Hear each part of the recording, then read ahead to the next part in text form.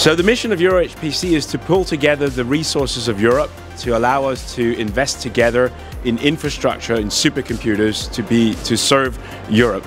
So far this has resulted in 8 supercomputers installed in various countries, including here in Italy, not far from here, with the Leonardo supercomputer. We then make these computers available to researchers all across Europe for science to be done. And that complements a research agenda where we are investing in technologies, so European technologies, not just in hardware but also software, all the way up to skills in education.